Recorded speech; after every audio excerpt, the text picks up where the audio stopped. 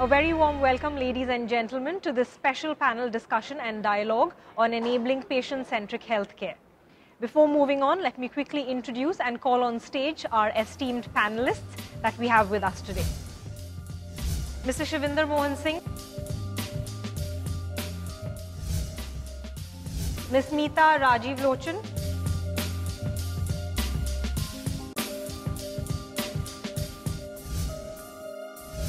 Dr. Shailesh Iyengar,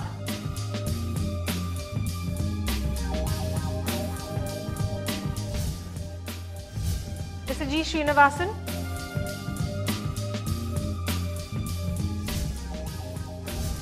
we also have Ms. Terry Bressenham,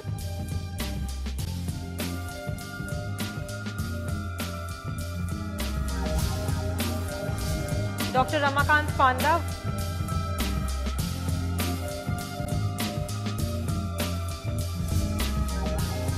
and Mr. Muralidharan Nair.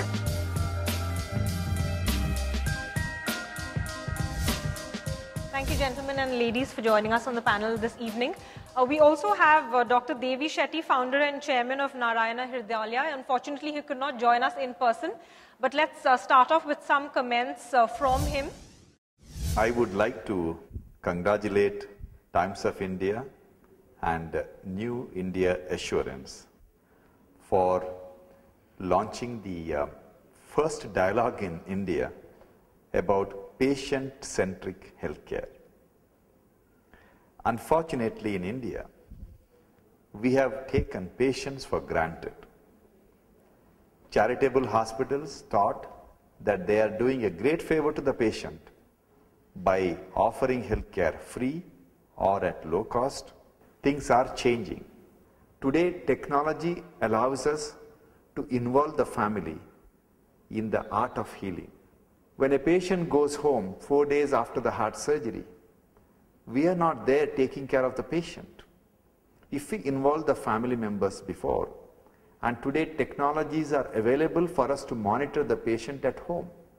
And because we have involved the family members in the art of healing in the hospital, we can have a meaningful dialogue with them.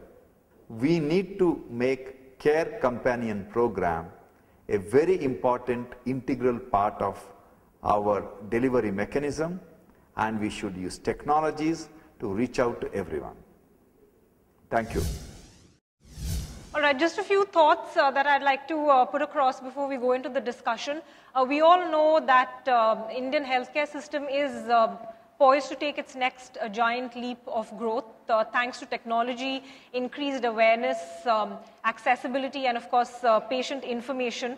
That's on one side, but we are faced with some sort of a paradox or a conundrum, because on one hand you have a massive private expansion of hospitals, you have super specialization, but that also leads to competition and high pressure marketing. So there's a bit of a paradox, and now the focus is back on putting the spotlight on the patient-centric healthcare, which evidently, of course, means better disease outcomes, bringing down disparities, and of course, cutting down costs.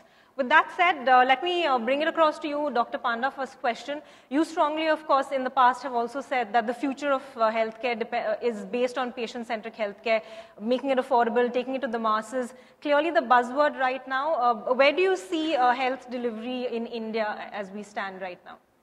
I think the focus needs to change from treating disease to health-seeking behavior. I think this is very, very important. That's the only way we can afford.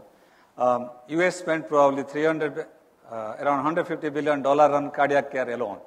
Still they can't cover 50 million of the population cannot be covered, and that's only on hospitalization. Forget about at-home care. So you can't afford that kind of treatment. The only way has to be more focus on health-seeking behavior, changing people's, teaching people of more healthy lifestyles, food habits, improving the poverty, sanitation. 600 million people are openly defecating. We need to address that, because that is going to change our healthcare. Otherwise, if we are putting 5-star hospitals, it's going to cater to only 5 to 10% of the population. Very expensive medication is not the answer. The same thing can be done with much cheaper equipment. You need to train more people, get better quality doctors, to give a much better quality care at a much cheaper rate. Okay. I think the focus should be on cheaper health care as well as changing people's mindset and pushing them to getting more health-seeking behavior. Right. Terry, of course, diagnostic and equipment manufacturers play a key role in bringing down costs. How are you customizing this for the market here in India? Well, I think it's probably the most exciting market, in fact, around the world, largely because, as Dr. Panda said, we have tremendous needs across the spectrum, both in preventative care, clear through the acute care settings. But what is also not lost on a company like ours is that it is a consumer-driven market. It's one of the most unique features of this healthcare system. While we know it has lots of issues associated with that, it does, in fact, force everyone to try to drive for the right behaviors.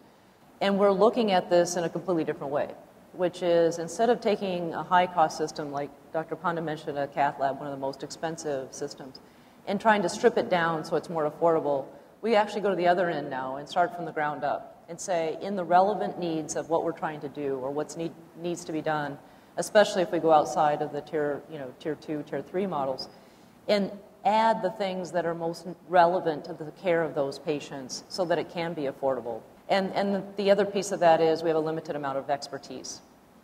And I think we're looking at now technology which is fundamentally able to be task shift to someone else, because again, in the rural markets, there isn't going to be a Dr. Panda available to those citizens. So we need to have ways in which we can bring that kind of expertise, extending it through virtual technologies, and therefore provide better quality of care. It's not just a low-cost care, but let's have quality along with lower cost position. Right, so you spoke about the entire spectrum, private-public partnership, technology, all of that. Shivinder, in terms of, disruption, so to speak, both in terms of technology, in terms of ideas, when it comes to patient-centric care, what can hospitals really do to take it further? Well, honestly, I think that if you're looking at how patient centricity is going to change, I think technology is probably going to be one of the biggest levers. I think one of the biggest changes that has happened is that through probably information, the expectation of the consumer have completely transformed. So he's coming to you today, not looking at you simply as the be-all and the end-all of what traditionally the doctor was the god kind of concept, versus now an educated consumer, miseducated or otherwise doesn't matter, but an educated consumer from his mindset, saying he knows what is his problem and he knows what to expect. I think that's the beginning of the technology transformation that's happening in healthcare, and therefore he's coming in charged with information. He's expecting a certain outcome, and he's going to measure you basis on what his expectation, and he has choices. And technology, to start with, is playing a lot of role from an information qua education space. The second is, again, how much of it you can do closer to home, outpatient, and have information on your fingertips, allowing you to figure out what's wrong with you rather than just doctor telling you. I think that's the second space that's transforming healthcare per se. And then obviously the treatment-based technologies, which is getting you home sooner with less pain. Right. So faster turnaround times and less invasive. So it's technology is actually changing through the whole paradigm. And as in our own federation we talk about very often, I actually believe that all the healthcare evolution that's happened in the last 40, 50 years, where really the whole IT and technology pace has really come into play in healthcare. All the changes in the kind of generations we've crossed over the last, say, 5 decades, just in the next decade, IT will do to us what healthcare hasn't done to itself. So the leapfrogging that's going to happen to the way healthcare is delivered is going to be done by somebody outside of healthcare completely. And not even healthcare professionals. It's going to be techies, to say the word, who are going to actually transform the way we do what we do today. We receive or give healthcare. And therefore, we're in a very interesting band where all of our stakeholders' lives are going to change. By virtue of somebody is doing something in his garage, there's nothing to do with us. When it comes to public-private healthcare, what more can be done empowering the patient so that you really know what they need? I think that in the spectrum of healthcare, this idea about the patient knowing what to expect and the idea that enlightened self-interest works, it's a misnomer. Actually, if you look at how patients behave, patients are in a very vulnerable position. They are scared, they are terrified, they really don't know what to expect. It is the responsibility of the healthcare professional, of the healthcare organization, to provide him with good quality healthcare. And I think the main problem that exists which militates against patient-centric healthcare in India today is the fact that standard operating protocols are rarely followed. Actually, standard operating protocols, or SOPs as these are called, they are designed to put patients first, and SOPs are part of medicine. They are there wherever you want to look. Whether it is the most basic SOPs that in an operation theatre you should have elbow operated taps to see that contamination doesn't happen, or whether you use surgical safety checklists to ensure that the wrong patient doesn't get operated on, or the left eye doesn't get operated on instead of the right eye, those are the protocols which matter. Unfortunately, what has happened in India today is that while all medical students read about it, I think all doctors know about it, once they leave their colleges and in the practical healthcare space, there are very few hospitals which are following those SOPs. The majority rather are not following those SOPs, and the reason is simple, because following SOPs is costly. It takes money. If you want to put an elbow operated tap, that costs money. If you want to fill up a surgical safety checklist, you need manpower. Almost every SOP costs money, and many of them actively put restrictions on the profit that a hospital can hope to make. There is an SOP which says that please check a patient for fitness for anesthesia before surgery. And there are many hospitals which actually don't, not only they don't do that, or if they do that, then they instruct the doctor that the patient is to be tested on the operation table, and the implication is clear that he should be certified as fit for surgery. Now, why does this happen? We need to look at that. Why hasn't it been made mandatory? Because right now I think adherence to it is voluntary. Mr. Srinivasan, because the insurance companies also face the flack. At the end of the day, you are just paying the patient bill. There are lots of these redressal problems that come up, a lot of back and forth over inflated bills coming to the insurance company, and it all boils down to standards. How do you make sure that hospitals actually adhere to these standards and choose not to? See, actually, this is the biggest problem we insurers face today. We keep on funding the health requirements. By the end of the day, when we talk of standards being there, standards being enforced on the hospitals, the situation is not all that great. But we've been pushing for a regulation of hospitals. There's one sector in India today which is not regulated in a proper sense. I mean, people may say there are regulations, but then the right kind of regulation is not there for the healthcare providers. So I'm sure that if there is a proper regulation of the hospitals, both at the central and state level, if standards are there, protocols are there, and there's a system of ensuring that these standards are correctly followed, I think it will go a long way in improving the quality of healthcare, and also in ensuring the health care cost is kept to the minimum. So today in India, the biggest problem we face is, most of the population doesn't have proper health insurance. One of the reasons is lack of affordability. So I think we need to do a lot on this to make the whole thing viable and sustainable.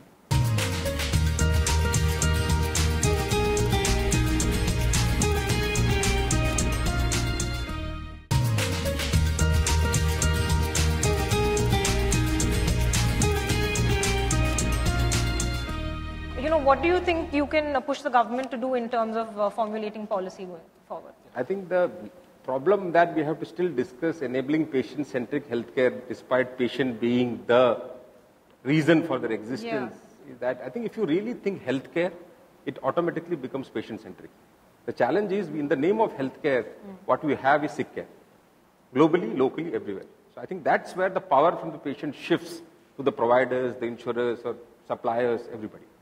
I think if you really want to make this a reality, that is patient-centric healthcare, I think it would start with, right from policy level, thinking down below to operationalization of, with healthcare at the center of your agenda. Right. If you say that, I think the first and foremost point becomes primary and preventive. Having said that, the second is, while we do celebrate ourselves being a low-cost health destination, which is, I think, relatively a great success, but still, if you look at it in the context of the size of the pocket in India, we have a long way to go. Like a cost of one angioplasty, for example, is equal to the annual total expenditure of 90% of this population. Just to keep diabetic management using not the premium innovative drugs, the branded generic good company drugs, the cost that is spent by a patient, a diabetic patient, is equivalent to 60% of what 70% of India's population spend on food. So the context of innovation that we need if you want to make it a patient-centric, while we have achieved a lot, I think we still need to do a lot of paradigm shift in that. And the third, I think the point which I think it's coming out across is assurance on what you get. Whether it is the government-sponsored health insurance that we talk about, which is a great success, and I think rightfully so from a policy point of view, but I think one of the biggest drawback of that is there is no concern on patient safety in that program. It has possibly come more as a result of a political rhetoric. You know, Andhra government won elections, anti-incumbency was fought by YSR and come back. It becomes a politically, relevant tool, got replicated state after state. But is there a process by which you are designing those programs? And in that entire process, what I have seen, I can't see anything which is about patient safety. It's all about economics, making it tenable. Correct? So when you talk about patient-centric without having a view on that, whether it is in terms of putting accreditation norms or in terms of outcome-based, incentivization or certain basic criteria or disqualification, multiple things can be done. But currently, I don't see any of them figuring in the way some of these programs run. And that's really the paradox that I was referring to at the beginning, because when there's increased competition, there's always a sense of distrust. The doctor-patient relationship is sort of eroding. There's some sort of, world over, there's some sort of distrust even when it comes to pharma companies. As a pharma company, how do you break that mold and go beyond just delivering a drug and delivering a patient outcome? One of the important aspects that we need to sort of take a step back and realize that we are talking about a patient who is suffering from a disease which is intensely personal. It's an extremely emotional experience that a patient and the family of the patient goes through. And what we realized that things are really changing when it comes to even the way in which pharmaceutical companies do research.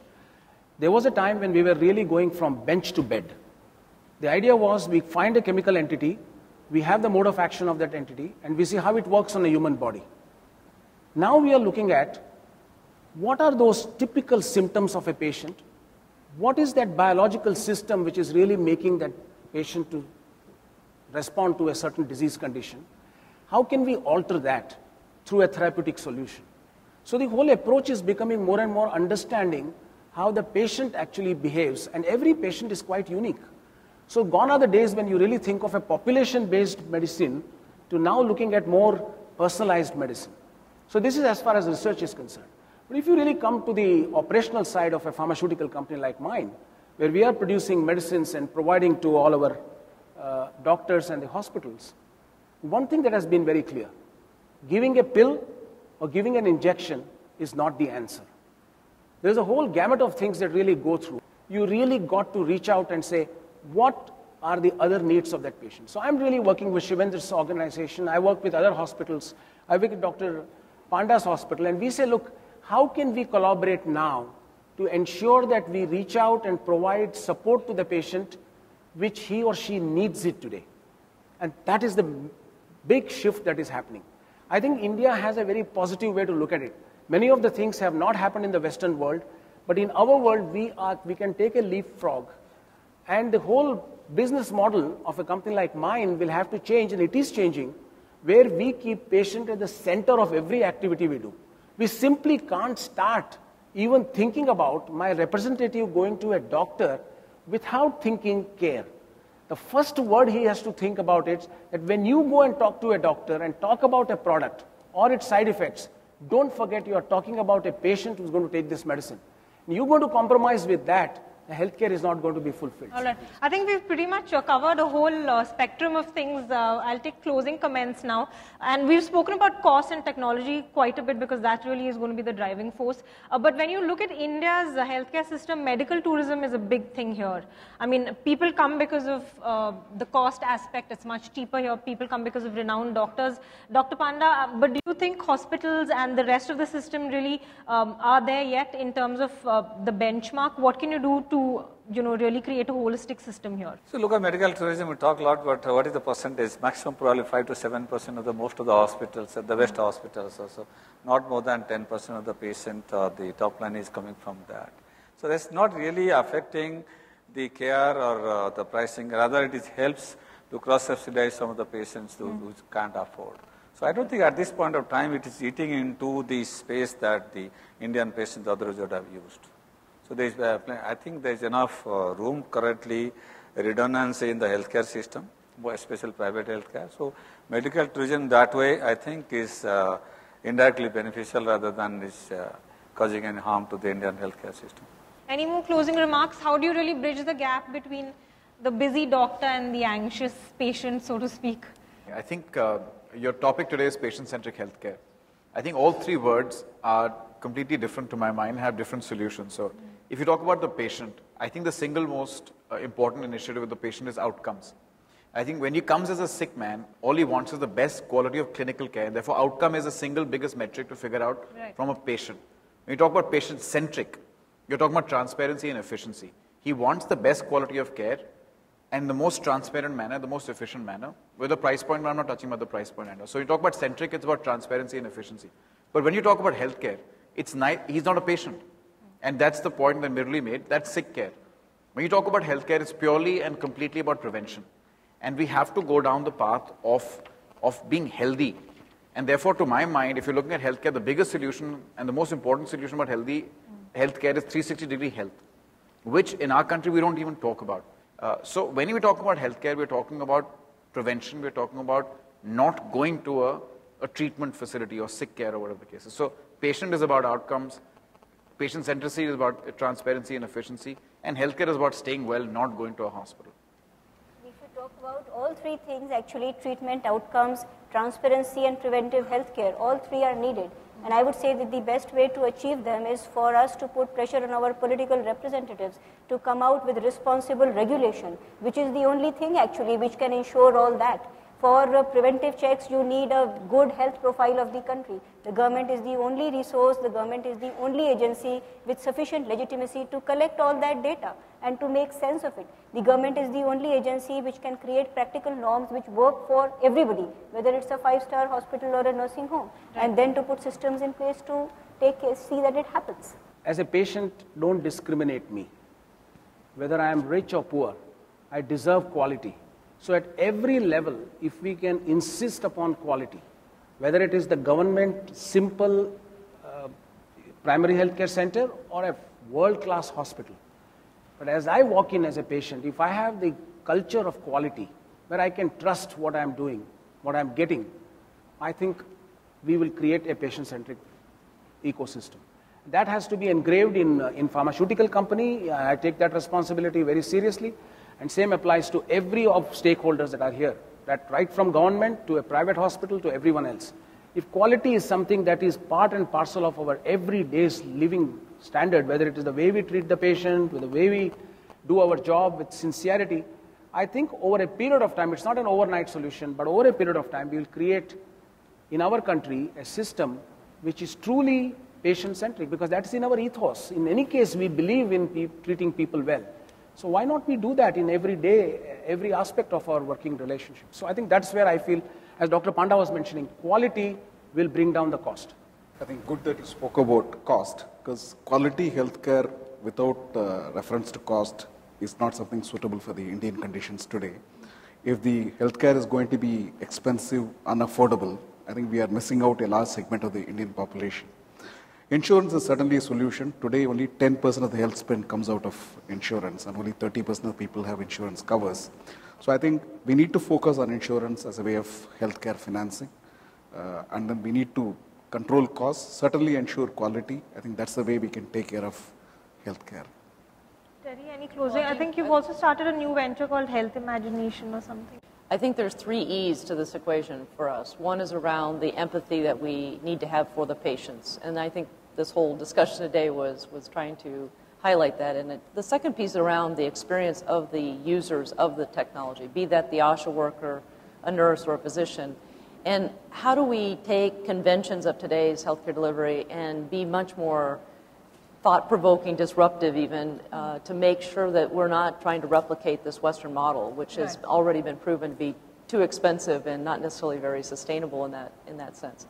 And then the third is around economics. And clearly in the context of India, if we don't find a way to make things affordable and accessible, and accessibility is largely a function of affordability, then we've failed in this. And I think that's, again, creating that kind of example in India will be well adopted by many other countries around the world, because everyone's trying to bring down the cost of care, along with raising its quality. That's an interesting point to close at. I mean, we have a huge gap, but we have a huge potential of filling it up here in India and setting an example. Not necessarily, moving completely away from the doctor knows best mentality, but doing it in a coordinated way to put the patient in the limelight and at the center of the entire health ecosystem. With that, I'd close this dialogue. Thank you very much, panelists, for an interesting discussion. New India Assurance is the largest health insurance player in this market. And for some time, we have been wondering that the various stakeholders are acting at different levels, and there is less of collaboration. And what we realized is, if healthcare in this industry has to improve and people have to get quality healthcare treatment and affordable healthcare treatment, there is a need for all these stakeholders to come together. So the whole idea of this initiative is to bring all the stakeholders together and also ensure that this acts as a stepping stone to the healthcare provider awards.